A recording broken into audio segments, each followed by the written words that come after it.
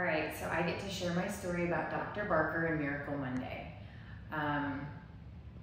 It was November of 22 that I made a declaration to God for a complete healing of trauma from my whole life.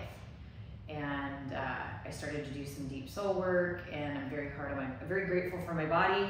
I play a lot of tennis, and I'm into fitness, and I'm 48 years old now, so I got age that's diminishing and deteriorating my joints and all that fun stuff. So I got to April, and I had 2 tears in my left labrum, and I did stem cells and PRP, and it was actually stemming from the back, not necessarily the hip.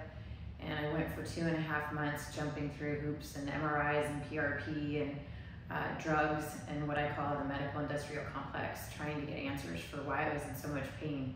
And the nerve pain made me crazy. I was on gabapentin, I was on Percocet, I was on prednisone, trying to control what felt like a concrete block on the back of my spine. When I walked, it felt like I could walk for a little bit, and then my feet felt like concrete. I never knew what nerve pain was, but I got a healthy dose of it. And yeah, so by the time I got in here, it had been a long road of drugs and no answers, and just pain, and I was miserable on every level.